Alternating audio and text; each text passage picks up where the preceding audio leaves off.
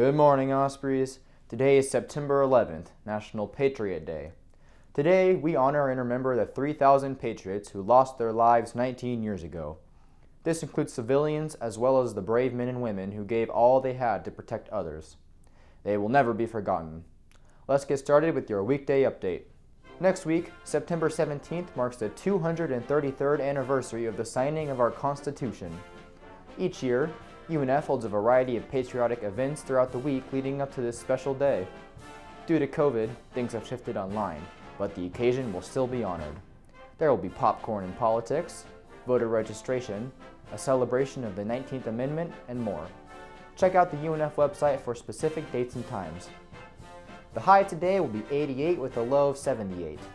The humidity will be 78% with a UV index of 8. A La Niña climate pattern has developed, which will likely persist through the winter. This will bring lower temperatures and higher precipitation to the north, while in reverse, bringing warmer temperatures and lower precipitation to the south. The most recent winter La Niña appeared 3 years ago. Potential effects on hurricane season are also being factored into forecasts. Prince of Persia: The Sands of Time is a legendary 2008 video game regarded by many as a masterpiece. It has just been announced that Ubisoft is creating a remake of this game for the PlayStation 4, PC, and Xbox One.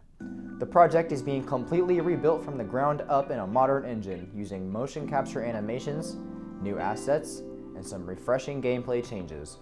The remake is set to release in January for $40. Well, Ospreys, that's all I have for you today. Subscribe to stay in the loop with daily updates from me. Take a moment to appreciate what you hold dear today. I'm Chase Hartman, reporting for Spinnaker TV. I'll see you tomorrow.